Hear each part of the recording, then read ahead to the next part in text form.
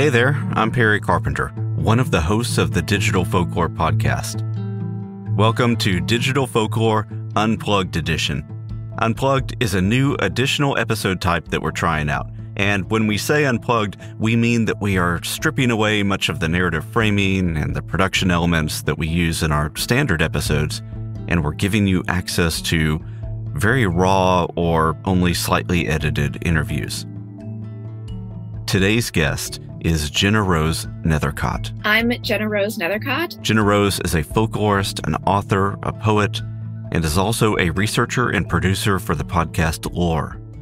She won a National Poetry Series award for her book, The Lumberjack's Dove, and her most recent book, Thistlefoot, is a reimagining of Baba Yaga that she somehow effortlessly weaves together with American road adventure, the complexity of sibling relationships, and even puppetry. Yeah, it's a lot of fun. What you are about to hear is a roughly 45-minute excerpt from our full 1 hour and 30-minute interview with GennaRose.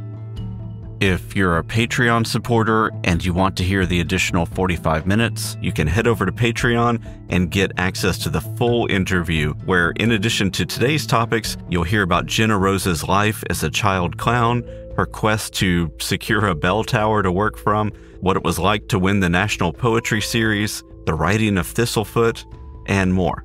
All of that's over on Patreon. We pick up here with a discussion of folklore, urban legends, and the interesting time we find ourselves in, which is enabled by social media and other forms of mass public online expression. And if you're brand new to the Digital Folklore podcast, that other voice that you hear in the discussion is our co-host, Mason Amadeus. Okay, let's get unplugged. When we shift gears and think about internet folklore, how do you feel like the internet has changed or enhanced what folklore is? Okay, so this is the perfect segue to talk about this thing that I was really hoping we get to talk about. Okay. Have you guys ever heard of the Gutenberg parentheses? Gutenberg parentheses? Gutenberg parentheses? Yeah. No. Okay, oh my gosh, strap in. You're going to love this. Okay, so there is a scholar named L.O. Sauerberg of the University of Southern Denmark. That is who came up with this idea. The concept of it is that it's the idea that before the invention of Gutenberg's printing press, oral communication was the predominant means of passing along information, right? So the folkloric process was the predominant means of communication. And what I mean by that is, with oral tradition, it is multi-authored, not single-authored. It is spoken, not written down, which means that it is transient, it's shifting. It is not static the way that literate culture is static. It is sort of transmitted from person to person to person, and it shifts with each new transmission. All of the elements that come with folklore and that come with oral tradition. That was the way most information and storytelling functioned before the printing press. With the invention of the printing press, literate culture took over as being the predominant culture-making sort of style, I guess. So suddenly, the predominant means of communication became static, written, single-authored, and literate, which is all totally different than an oral process. Mm-hmm. Now, that remained the case up until the internet.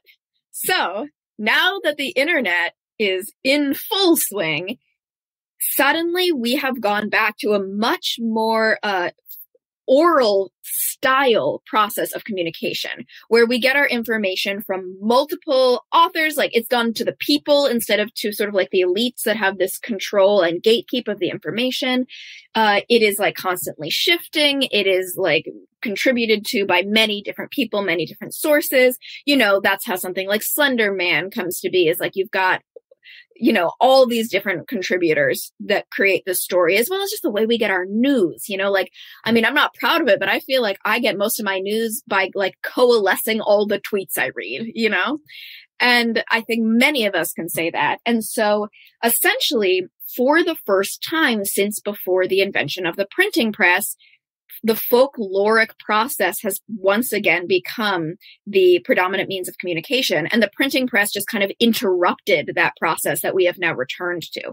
However, the main difference between the original oral tradition and the internet version of that is, well, two things. One is it is incredibly expedited, right? So something that would have taken years to travel around the world, centuries even, a story to travel around the world, now takes a matter of seconds.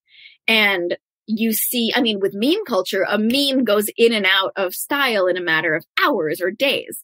So it's super expedited. And two, there is kind of a paper trail. We can go back and find the very first Slender Man piece and find a single author who created it. So it's become this sort of hybridity between literate culture and oral culture with a bit of a lean toward the oral again. So that is the Gutenberg parentheses.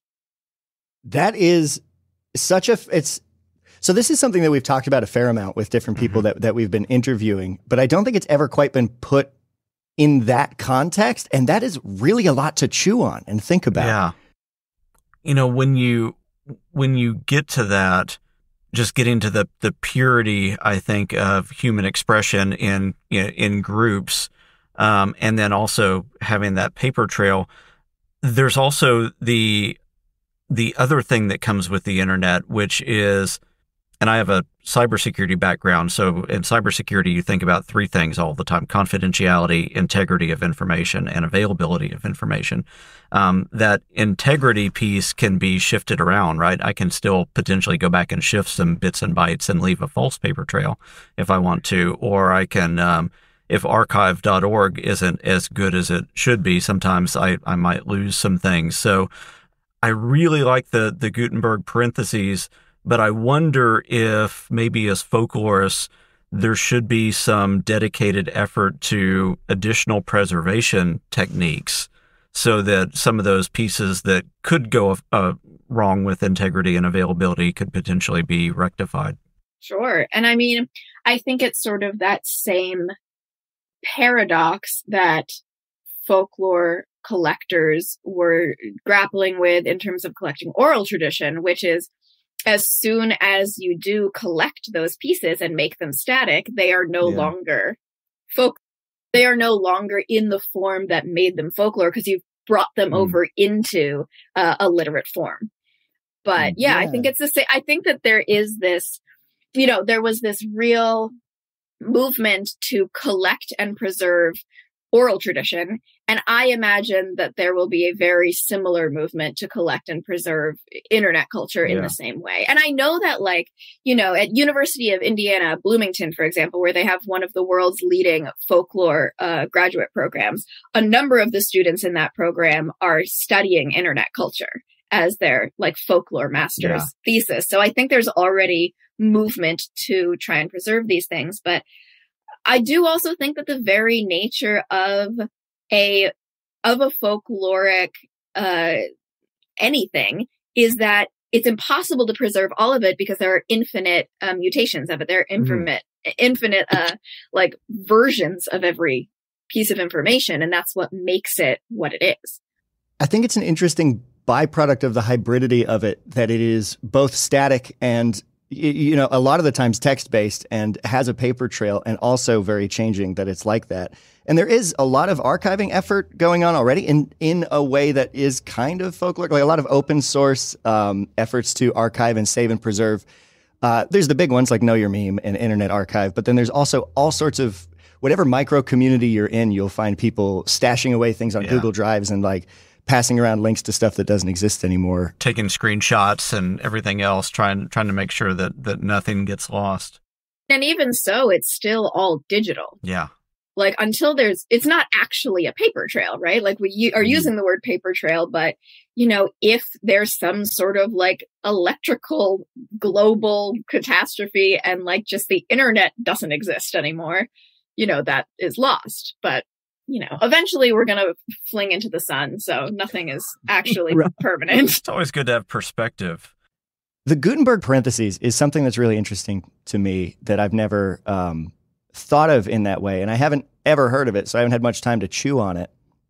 But the medium itself, and like you said, the hybridity between oral culture and static printed literate culture, I'm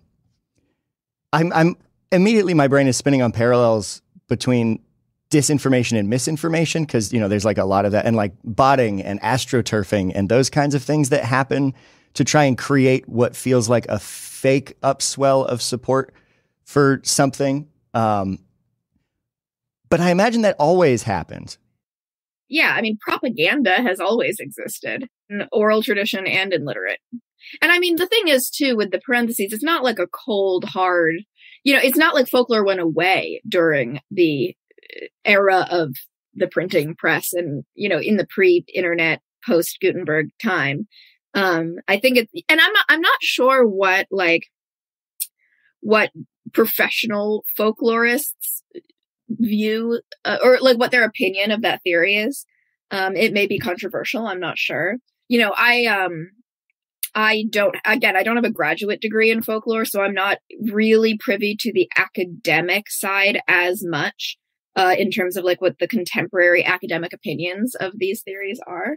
But I just find it a really interesting thing to think about, especially in terms of internet culture, like how it's shifting the way or the predominant way that we communicate with each other, and how like so often folklore is viewed as this form that exists in antiquity, when it really is very, very similar to this incredibly modern means of communication. Yeah, that's something that we butted up against. Our initiation into doing this entire project came from a place of total ignorance, and then was like opening a door to the wonderful wide world of what folklore actually is. Because at least for me, I can't speak for Perry, but for me, it was very much like, oh yeah, like creepy, weird old stories. And it is not that. It's the stories people tell. And, you know, there's urban legends, for example, had a similar kind of process of realization around them, where there was a folklorist who was a professor at the University of Utah, I think. His name is Jan Harald Brunvard, and his parents were Norwegian, if you couldn't tell by the name. I had a guess. Yeah, so Jan Harald Brunvand, who's still alive, was teaching folklore as a professor, and he started noticing something really interesting about the way that his students were talking about folklore, which is that they were discussing it in those same terms, as like viewing it as these like weird old stories that had nothing to do with their lives. And then they were going back to their dorms and like whispering these tales of like hook-handed men like killing kids at Lover's Lane, and like hitchhikers disappearing from back seats. And, you know, when Jan heard these stories, he was like, you know, this sounds quite a bit like folklore. And this was before the idea of the urban legend was a popular concept. And so what he did was he challenged his students to tell him every single one of these stories that they could think of. And he began cataloging them. And he became the person who popularized the urban legend as a folkloric form, and ended up writing, I have a ton of his books, but they're like, he has just like books and books and books filled with all these urban legends that he collected. I think his most well-known book is this is called The Vanishing Hitchhiker. And it's like a academic text on urban legends. It's called American Urban Legends and Their Meanings. But yeah, so he has piles of books. I mean, for the listeners, you can't see me right now, but I'm holding up like a fairly significant stack of chonky books. And this isn't even all the ones of his I have. And yeah, so it's this idea of those moments of realization where you're like, wait a second, I'm a person right now. I'm a folk. If I'm a folk, I must also have folklore. Yeah. People who were telling these old stories were modern people when they were telling them. It's really easy to forget that and to look at it through, a daguerreotype lens of like, this was old times, but it wasn't when it was happening, which is obvious, but it's not at the same time. The other thing about that too is that I think a lot of people don't understand the importance of studying it. Like something that we've kind of stumbled into discovering is that there are like colleges that are losing or cutting their folklore programs due to lack of funding, or just like a general lack of appreciation for it. And so like one of the other things we wanted to do with this as we've like started learning more and more is to try and just make more people aware of the value of studying folklore. We'll be back with more of our interview with GennaRose Nethercott after this. Welcome back. Writing prompt. In a short way, can you describe the importance of studying folklore?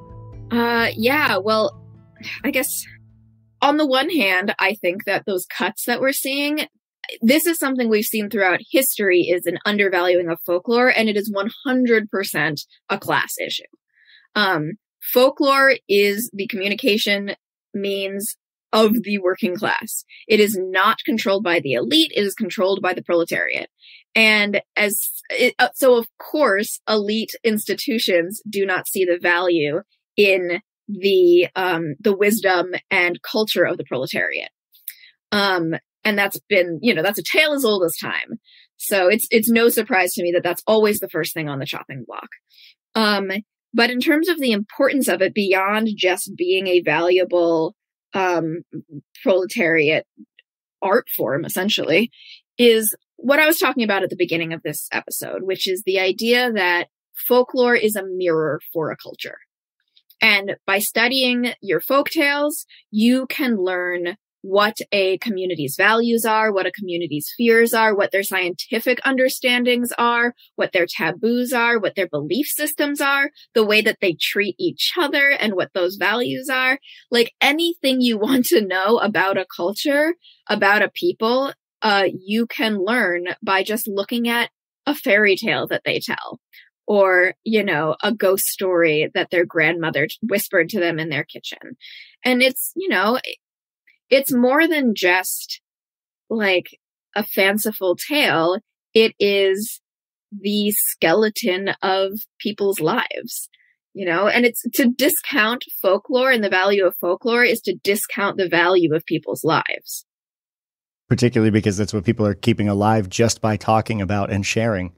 Exactly. And again, they are reflections of who are doing the telling. So if you say, and that's why folklore gets on the chopping block. It's that classist thing where by saying we don't care about folklore, you're saying we don't care about the people telling these stories and their lives and their values and their cultures.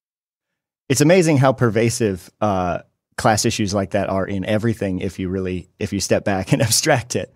Something that occurred to me before that I stuck a note down and forgot was with the advent of the internet, and I guess I want your opinion on this because it's like a half-formed thought that occurred to me.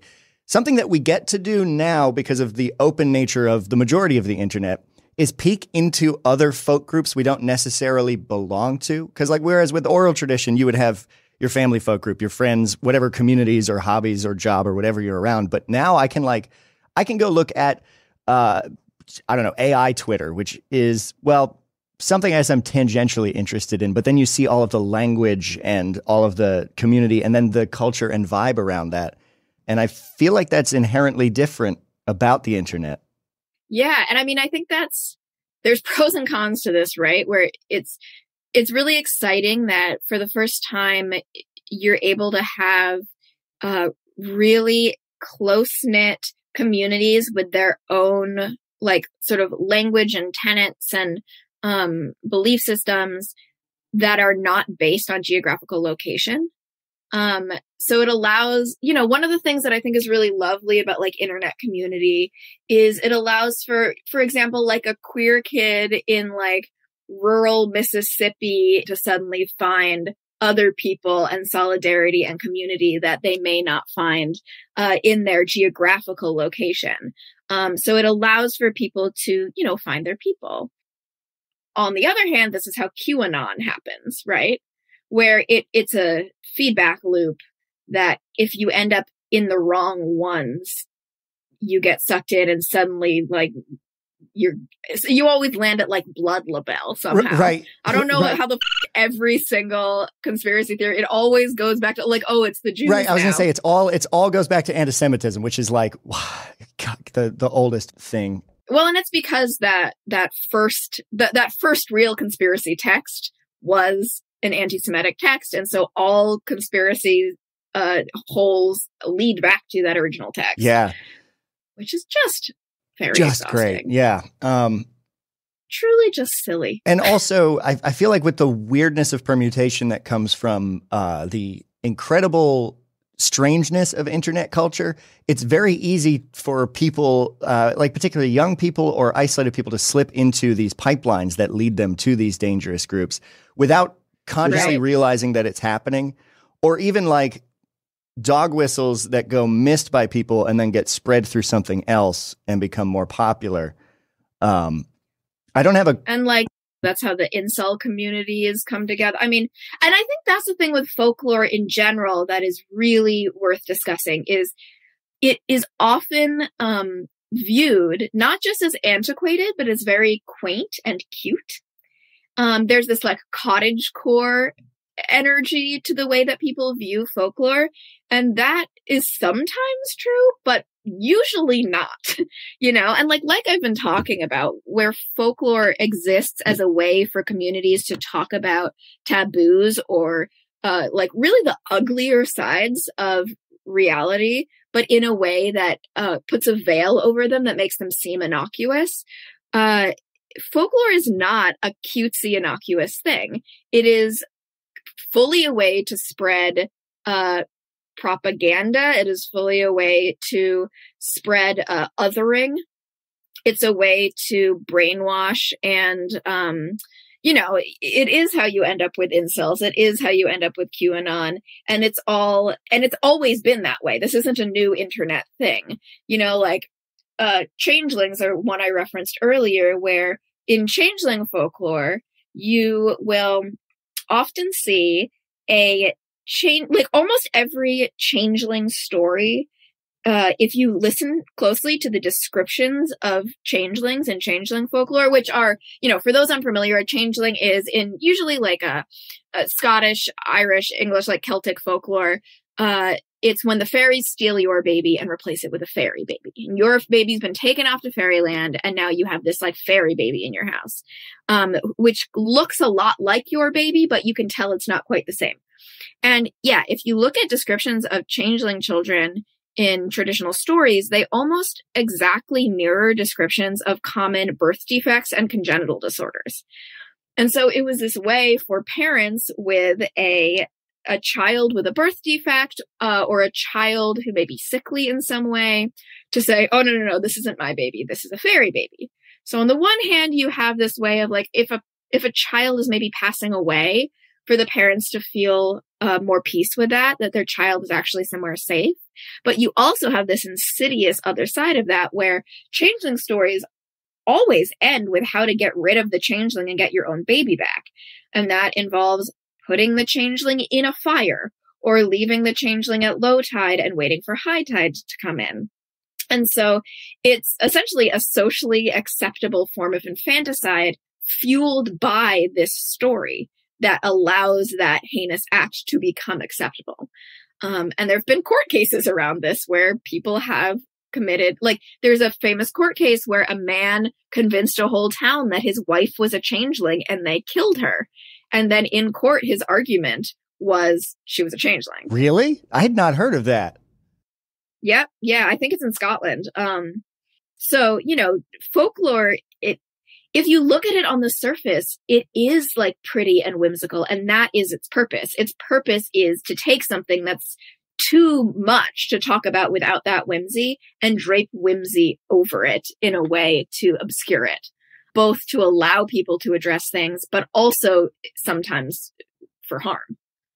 And we very much see that in the internet. Yeah. And I think there's some inherent power to the way that our brains are wired when you attach ideology to narrative and community and identity, where to go into that or into pipelines like towards maybe things that you would at the start of them have thought you'd never would have believed.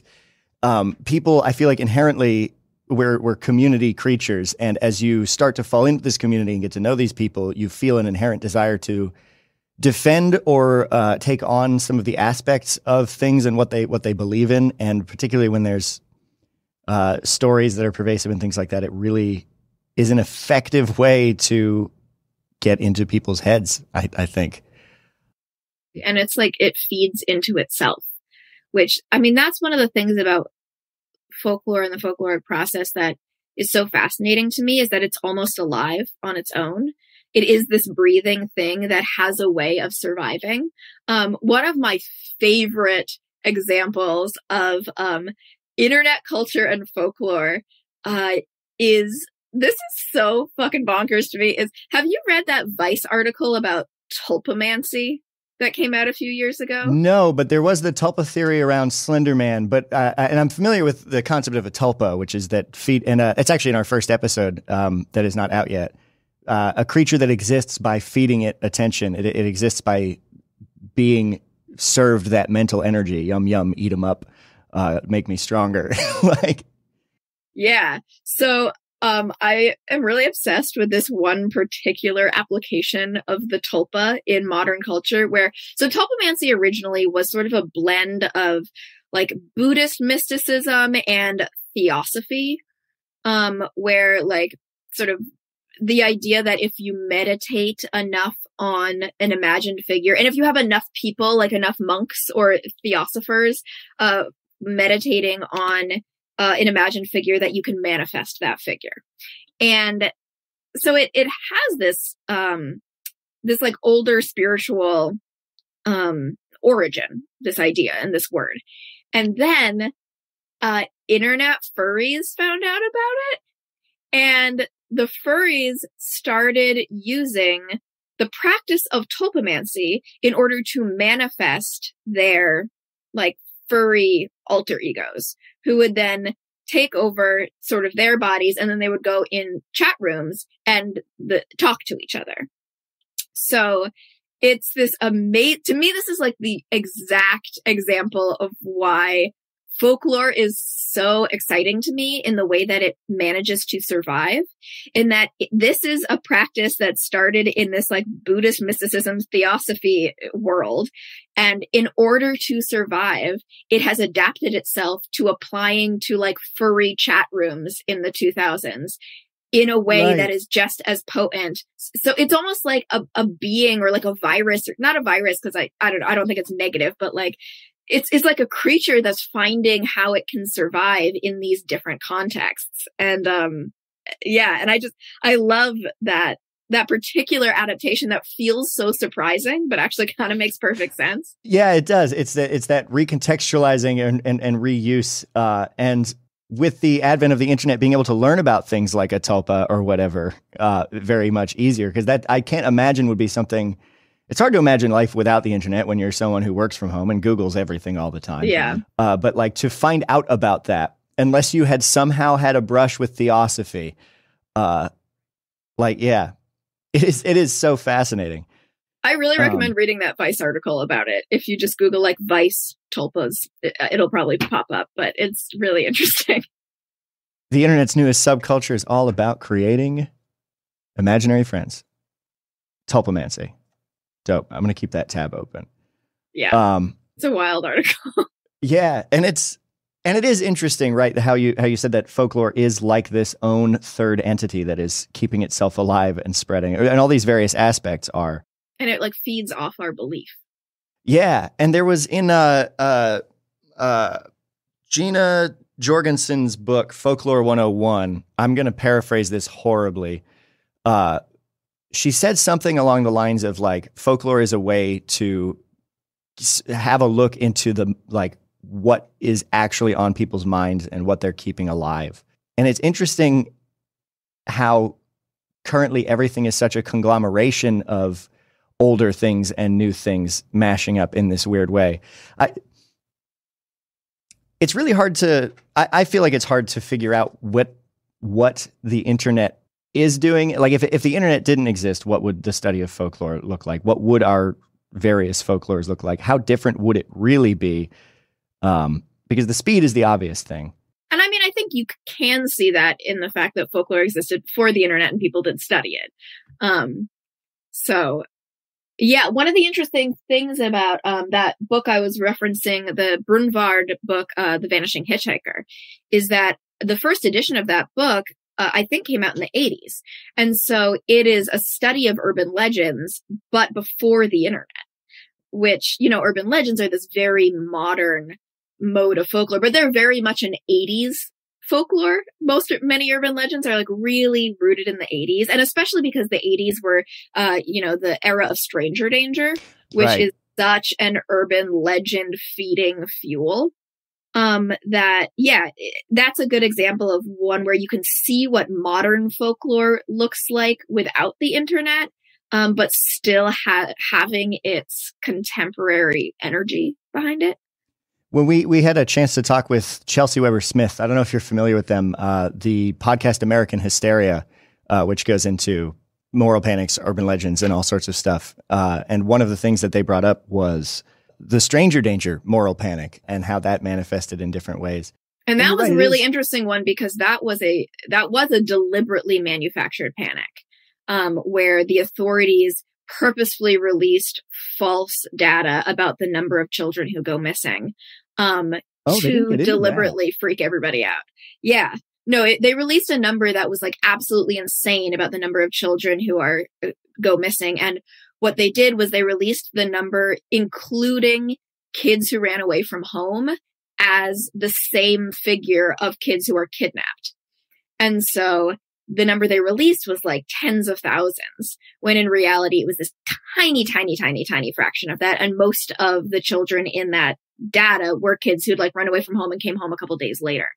But it was enough to, spark this moral panic, and the authorities didn't correct it because they deliberately wanted people to kind of, I don't know, there's always a benefit to keeping people frightened, Yeah. And keeping people fixated and focused on something other than the other actual problems that are affecting them.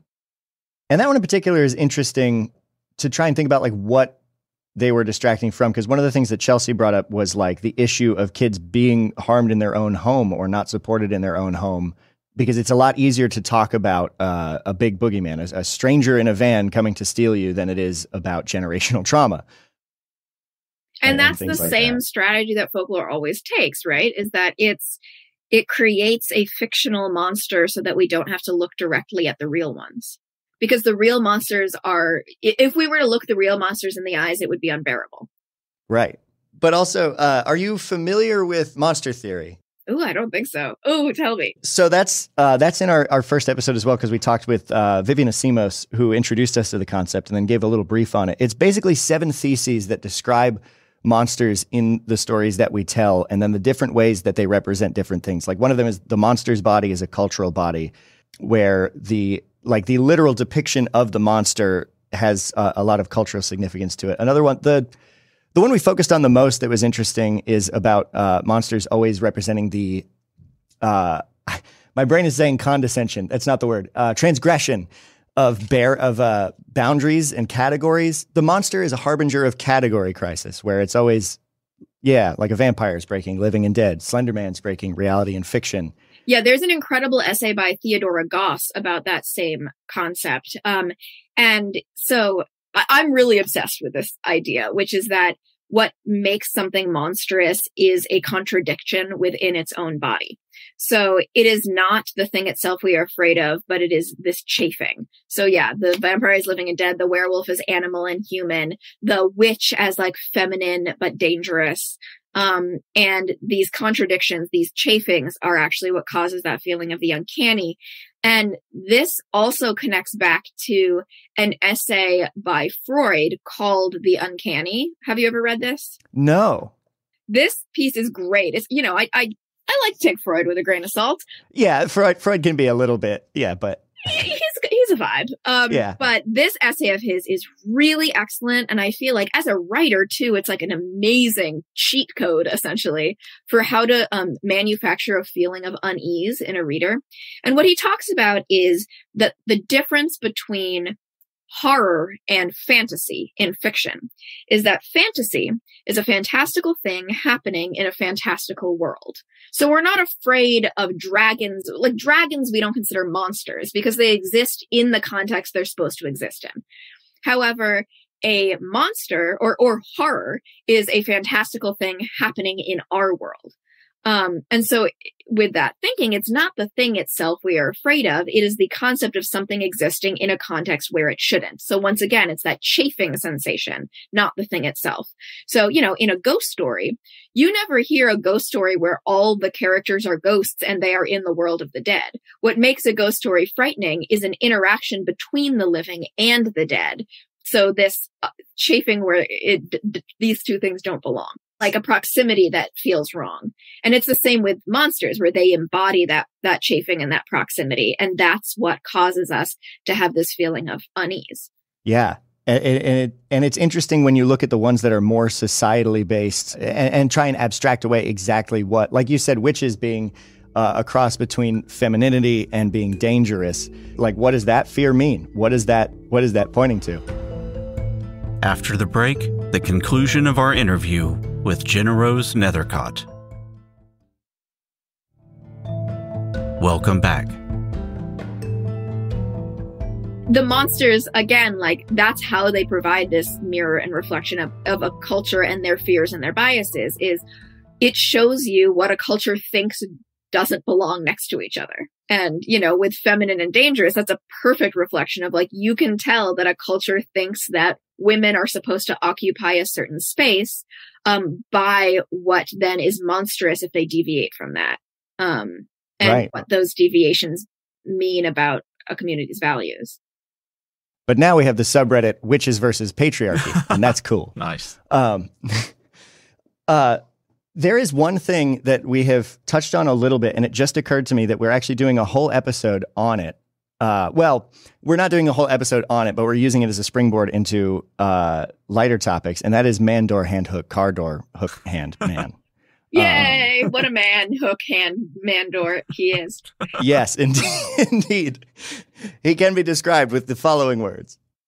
That story, I don't know if you wanted to give a telling of it, because I think we could use some of the things we were talking about with monsters and things like that, and have you be in that one as well. Sure. I love hook hand man door hook man.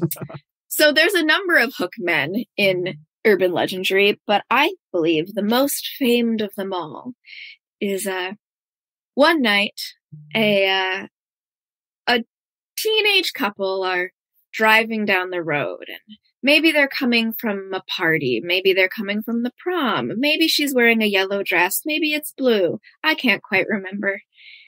In every telling, it changes. But they're listening to the radio and they're flipping through the channels. Oh, here's a lovely song, but it's not quite lovely enough. So they flip the channel again, and the news is on. And on the news, they hear that, oh no, an escaped mental patient, homicidal maniac, has fled from the institution and is on the loose. Someone would here, do any of you have a good radio voice? I worked in radio for 8 years. Local news reports a dangerous convict has escaped from the local mental asylum. Be on the lookout for a man roaming the streets with a hook for a hand. A hook for a hand? That sounds terrible. But this is no concern of ours. We're simply driving along the road, having a lovely date in my beautiful pink chiffon dress. The car comes to a stop. They either run out of gas, or perhaps the tire pops, or perhaps they just pull over to the side of the road for a bit of youthful canoodling. And, usually there's something wrong with the car because the boyfriend has to go get help. Either go walk down the road to the gas station and get some gas, or walk to try and get a phone to call and get a tire change. And he tells the girlfriend, here, just wait in the car. I'll be back soon. We'll get the car up and running. Things will be fine.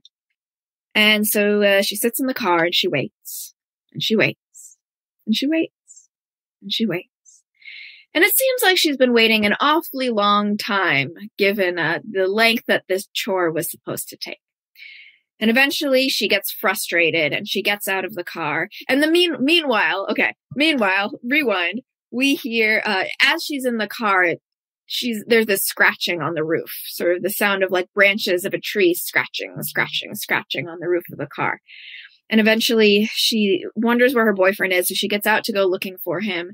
And when she turns around, she sees that the scratching on the roof was not a branch at all, but it was the tip of her boyfriend's nice, shiny dress shoes, scratching along the roof of the car as he has been hung from the tree above his head.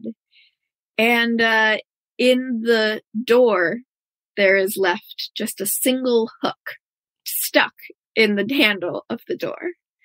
Now, in some versions of this story, the couple gets away and they drive home and they get back to their driveway and they successfully get out. And that's when they open the door and they find the hook lodged in the handle, a near miss, a gentle escape from the claws of death. And there's a number of other hook hand legends. Cropsey or Copsey. I think it's, I can't remember if there's an R. Copsey is one of them, which is a Staten Island urban legend about a hook-handed escaped maniac. That this is worth looking up because there ended up being an actual series of, basically he was like a summer camp legend where he was this hook-handed maniac who escaped from this abandoned mental institution and hid out in an old tuberculosis facility that was on Staten Island. And would steal children and drag them into the sewers underneath the tuberculosis facility. And it turns out during the same period of time that this urban legend was being circulated, there was an actual child serial killer hiding out in that same space, stealing children. So it turned out... Sounds like the Staten Island experience, just in general. Oh, God. Don't Staten Island, don't be mad at us. But yeah, so this was one of those rare instances where, so often folklore or urban legendary has a seed of truth at its beginning and then it blows. But this was the reverse, I think, where it was an urban legend that then actually became true. But it wasn't technically ostension because it wasn't deliberately acted out. Although, is it still? That's a good question. Does ostension require intent? I don't know. Perry? I think it requires that to be the inspiration. So it would be like, did he go, oh, I've heard this thing, so I guess I should go do this and live here? I don't think that's what was happening. I don't think that was it. It was Cropsey. I did just find an article. With the other variants of it, though, what do you think? What do you think the why is behind those? Why do you think that those urban legends kind of surfaced and got propagated in so many different variants? So with the hook hand legend, as well as many other really parallel urban legends to that, which are often these summer camp stories where it's morning kids. Basically, it's ways to keep kids in line, right? And so many urban legends, so many folktales in general are designed to keep people in line or to encourage certain kinds of cultural behavior. So, if you go back as far as like Kelpie legends, this is one I talk about a lot. I've talked about this in interviews before because I love them. But with Kelpies, which are these like beautiful, sexy horses that wander along the shoreline and offer young virgins a ride on the sexy horse. But if you go on a ride on this sexy horse, you fuse to its skin and are dragged into the sea and devoured. And sometimes this sexy horse transformed into a very hot young man. So, obviously this was a way for parents to tell their daughters not to sleep around, but it was too taboo to say that directly. So instead they would say, don't go sleep with this horse. Beware the hot horse. Yeah. Beware the hot horse. And so, this has been happening forever, is this way for adults to keep children from deviating. And with stories like the hook hand and these urban legends that are really rooted in this stranger danger that we talked about a moment ago, it was to keep kids from straying too far from home. Usually these hook-handed men were like lurking in abandoned buildings that may not be structurally sound, lurking in the woods where the kids could get lost or get hurt. And so, it's never enough to just say, don't go there. But if you create a monster that will enforce and punish that transgression, you're much more likely to succeed. Also, something that's really worth noting in these kind of like monstrous, punishing urban legend figures is that they very often have physical deformities. And so it's this othering technique as well. The hook-handed man is someone who is missing a hand. There are other camp urban legends who have like a terrible limp, and that's how you know it's them. There's this real sort of emphasis on othering people with physical disabilities as something dangerous and frightening. which I think is very telling, again, in terms of the values of the communities telling these stories. And upsetting. Exactly. Yeah. So, I mean, to me, this is what's exciting about folklore is it's to find the ugliness beneath the shininess, I guess, is really fascinating to me. Because like you said before, that's what it's trying to cloak in whimsy. Exactly. And that's also like, especially as an American, so much of our culture is about romanticizing harm. So much of the way that we address our history is romanticizing harm. And there's something very, very narratively fascinating to me about something that is both beautiful and harmful simultaneously. And the fact that those are not necessarily mutually exclusive. Like, this is why one of my favorite places in the world is Coney Island. Because at Coney Island, on the one hand, you're like looking at this beautiful Ferris wheel, you're like holding a cotton candy, and then you like look down and there's like a bloody rubber glove on the ground at your feet. It's that same chafing, that same juxtaposition that causes the uncanny, that invents a monster. And the fact that those things are not paradoxical, but in fact feed into each other and rely on each other in order to exist and continue. Yeah, it's an unholy symbiosis that, I forgot Coney Island was a thing until just Oh, man, it's so great. I love it so much. That has a whole fascinating history, too, in terms of Coney Island in the Victorian era being started as a place where people could safely indulge in sexual deviancy. Really? Look it up. It's a whole thing. Yeah. I mean, I can't get into it now. It's a whole story. Oh, wow. So we've kept you for a really long time, and I know that you probably need to go. Is there anything that is going on in your life now or with the production of Lore that you want to let people know about? I'm on tour with Thistlefoot right now. In the first half of January, I'm going to be driving all the way up the California coast with a puppet show in tow, animating chapters from the novel. It's pretty fun and whimsical, for lack of a better word. But also there's like a lynching in it. So it's that combination of using whimsy to discuss things that are actually sort of challenging and painful. As I said, am a researcher for the podcast Lore by Aaron Mahnke, which is a really fun folklore podcast. You should check it out if you haven't heard it. Some of my favorite episodes that I personally have researched are, I wish I could remember the titles of the episodes, but there's one that is on talismans, and specifically the use of talismans in World War I among fighter pilots, lucky charms that fighter pilots used in order to sort of steel themselves for battle.